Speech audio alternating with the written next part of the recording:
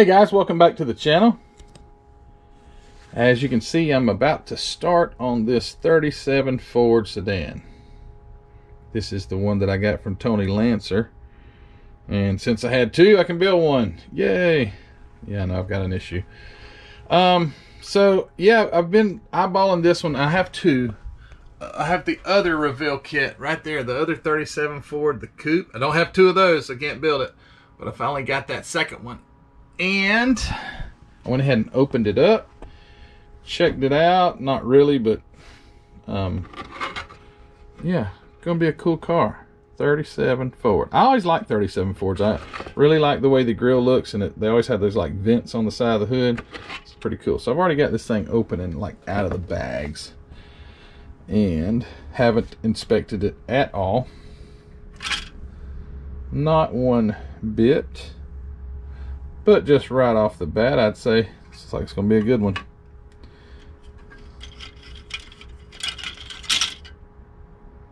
Very nice. Yeah, I think this is going to be a... I think it's got a Chevy. Yeah, it does. Has a Chevy with an automatic transmission. You know, if you notice, I don't know if you do notice, but most transmissions are standards that come with model kits. But this is a an automatic transmission. I guess what, I'm not up to snuff on what a 350 or a 400, do they look exactly the same, but that looks like that's probably what that's supposed to be. Turbo 400 or turbo 350. But this is going to be nice. It's going to build up good.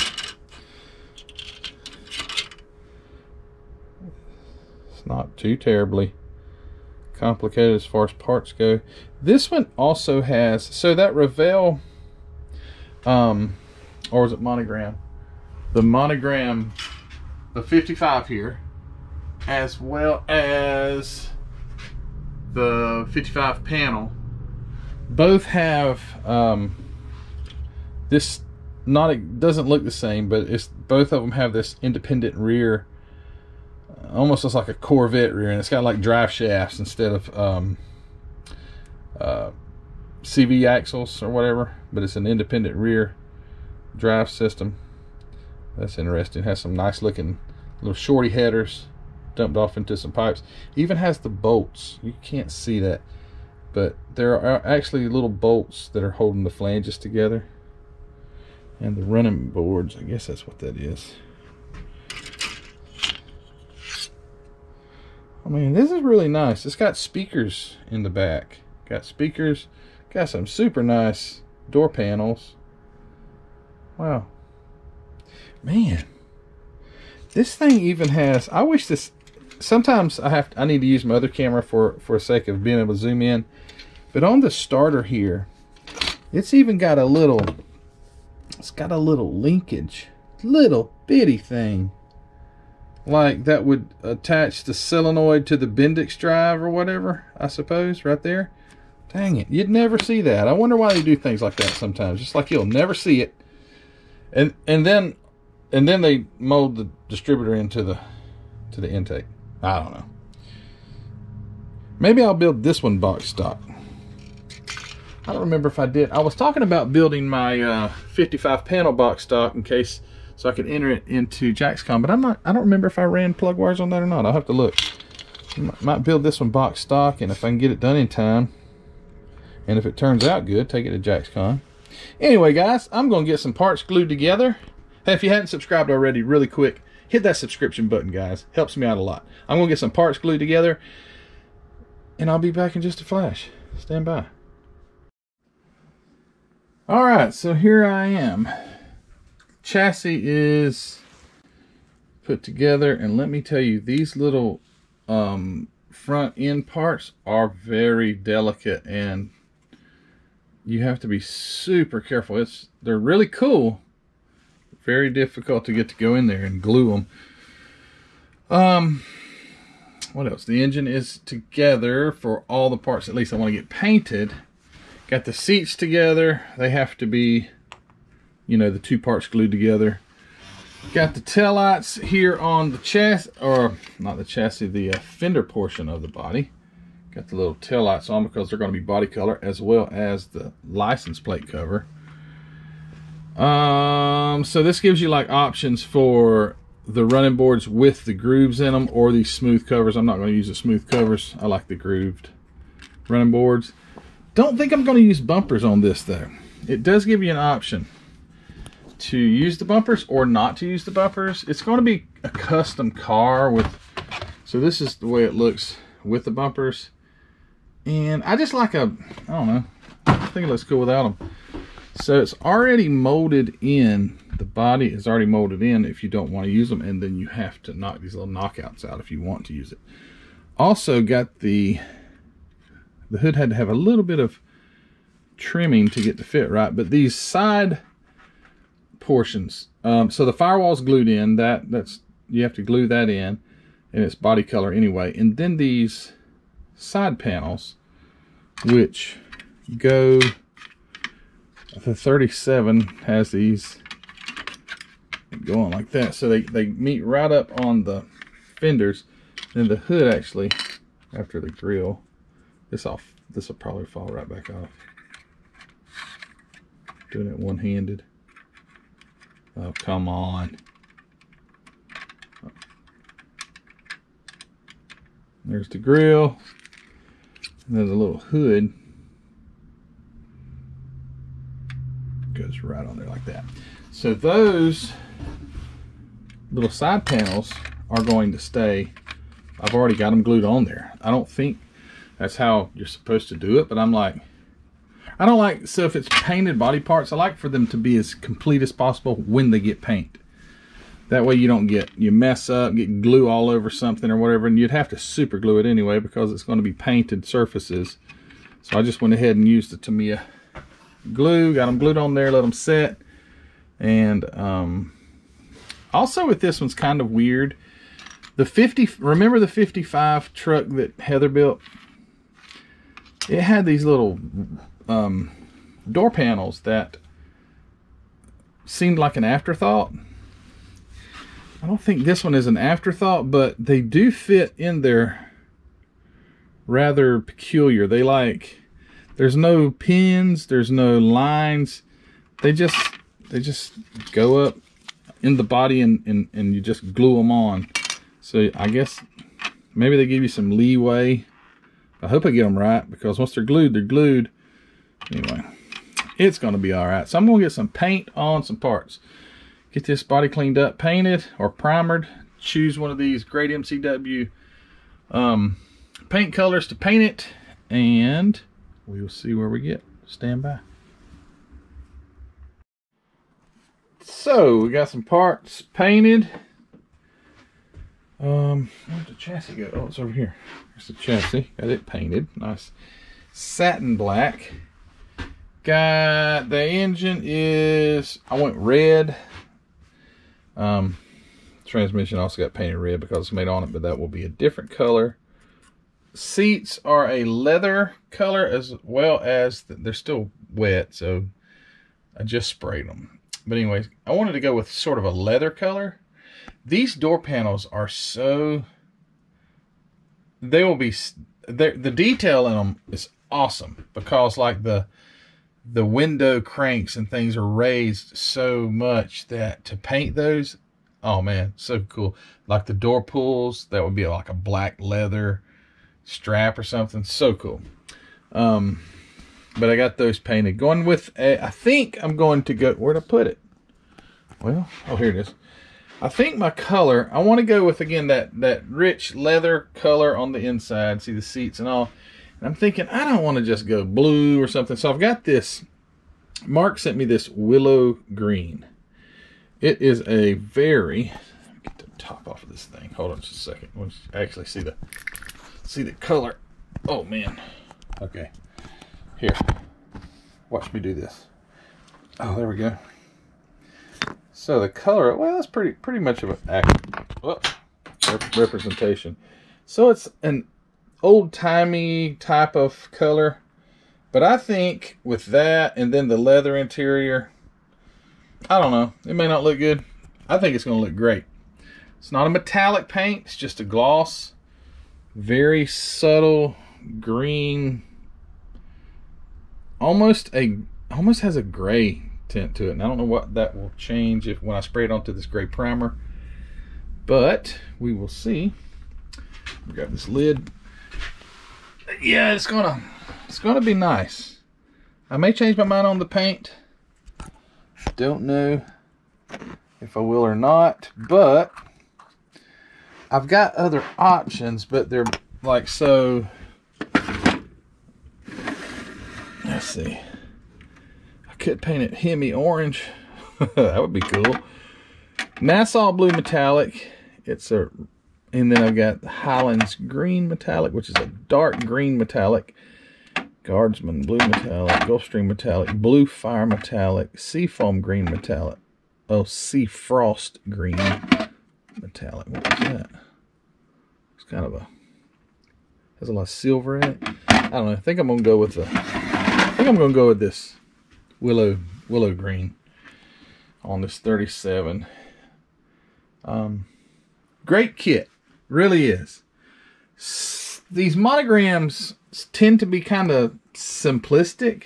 Whether I take that back, the suspension not so simplistic, but it does give you the old straight axle too. You know, I could have built it that way. I wanted to. It doesn't give you a stock rear axle, so I'm like, why would I put the big independent stuff under the back and not the new suspension under the front? So I went ahead and did that. Oh, by the way, I also painted the intake, primered it black, and then painted it with a aluminum metallic. I already got the carburetor on it, but I'm going to pour. Obviously, I will paint that. Misted the paint on it, so it gives it the shadow effect. The distributor is made into the intake, so I'll be.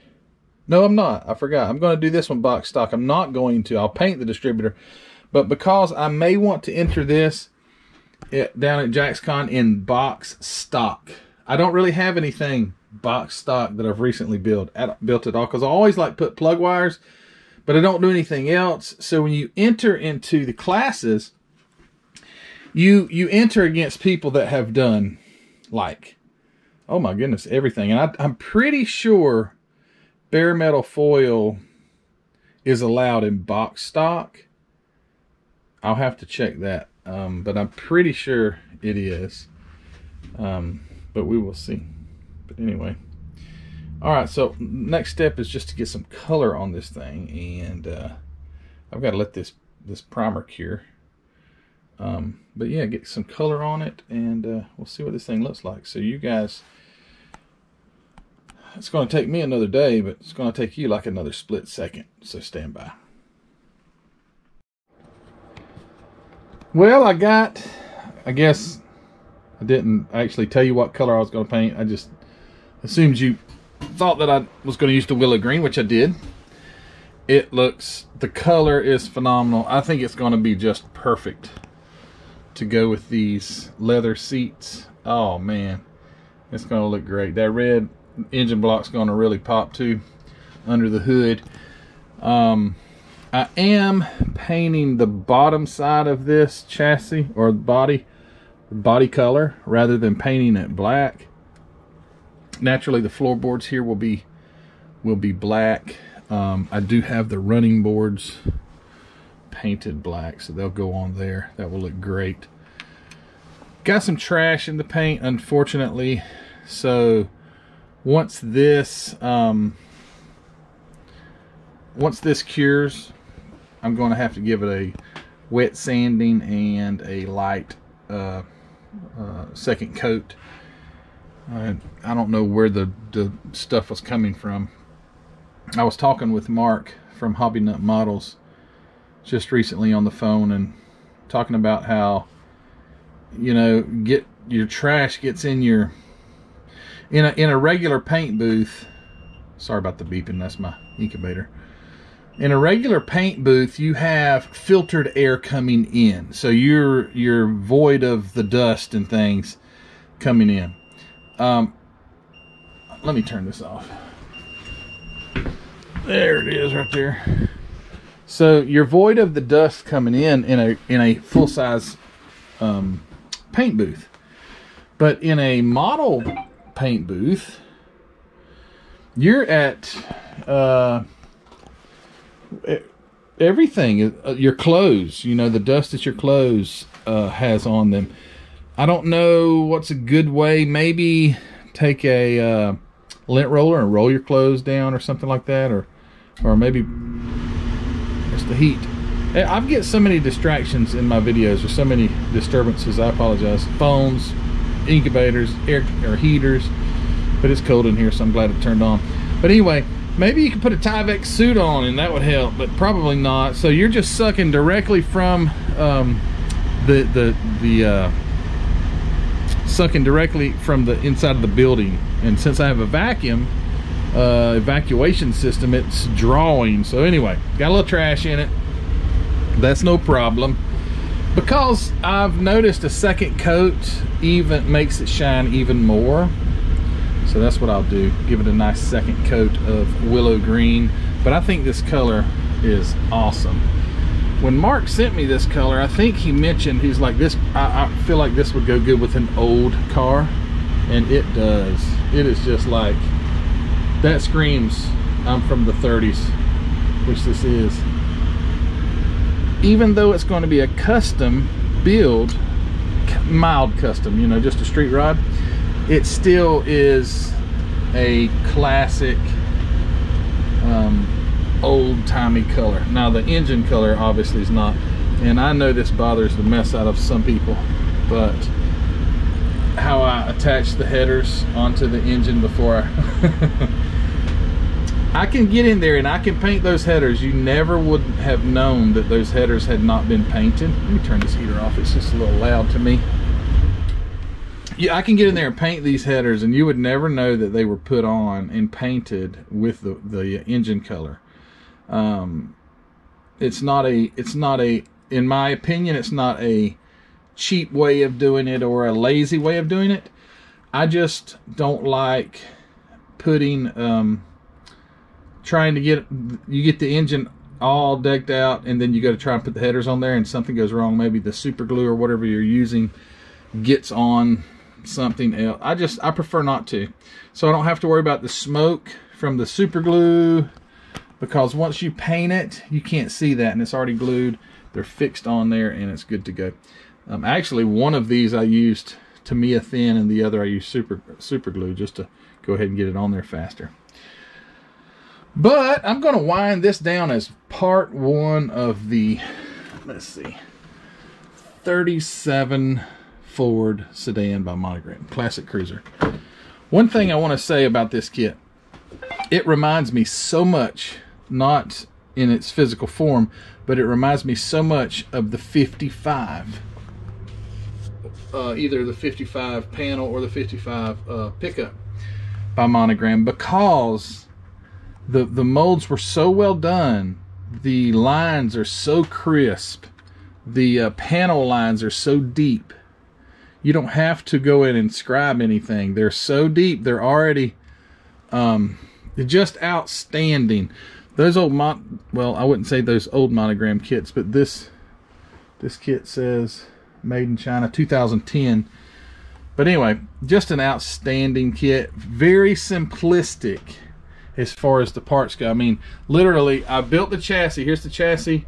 You've got a few extra parts here, and there's some parts here on the painting alligator clips that I've got to paint, but got, you know, you have to assemble. But it's a low parts count kit. Quality is outstanding, and I just can't wait to get this thing, get the paint finished, and get it together. I do plan on it being totally box stock with no plug wires or anything, because I want to enter it in, if it turns out, I want to enter it down in JaxCon in the box stock class. I don't do a lot of customizing, so just box stock right out of the box is what I want to do. But I have one question for you guys, and I talked with Fred Henry last night on the phone, but he sent me a link, and I have yet to look at it. It's an IPMS show, the JaxCon show is. I want to know one thing from you guys who know the ins and outs of IPMS rules. I know that box stock, you can't have plug wires or anything additional. It has to be as it came out of the box. But can I bare metal foil?